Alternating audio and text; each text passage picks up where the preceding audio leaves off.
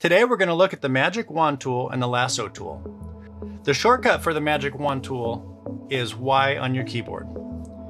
The Magic Wand tool is perfect if you're wanting to select all of the items of a specific color or of a particular layer. So if I click here in the red area for easy design resources, it'll select all of it. Now if I have my selection tool active, you see I'm only going to be able to select one at a time because this isn't grouped. So the Magic Wand tool will allow me to select all of that, and then you can see we can move it.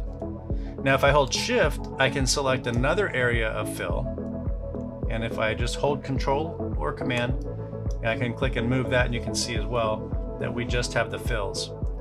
Now if I want to lock that, I can lock that and then come in with the Magic Wand tool, and then it'll select the layers behind it. What it will not do is select multiple layers. So no matter how many times I hold Shift and click or anything without clicking on something new, it's not going to go any deeper in the layers of the work. Now the shortcut for the Lasso tool is Q on your keyboard. And one of the great things about the Lasso tool is it's similar to your direct selection tool where you can select specific anchor points, but it's a little easier, especially in a more illustrated style of design. Now for this piece, I can use my Lasso tool and I can drag across this top portion of the RES of resources. I can type in A for my direct selection tool, click any of the selected anchor points, hold Shift and drag it up. You can also use the Lasso tool to remove like the centers of your O's or R's.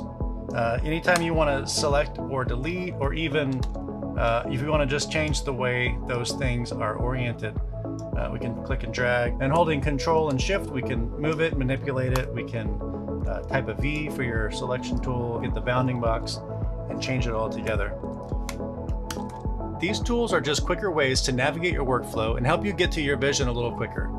The selection tools do a lot of the same things, but not quite as quick and easy. I hope this has been helpful. If you like this video and you want to see more, please hit that subscribe button and hit that like button for good measure. Leave a comment and just let me know if these videos have been helpful for you.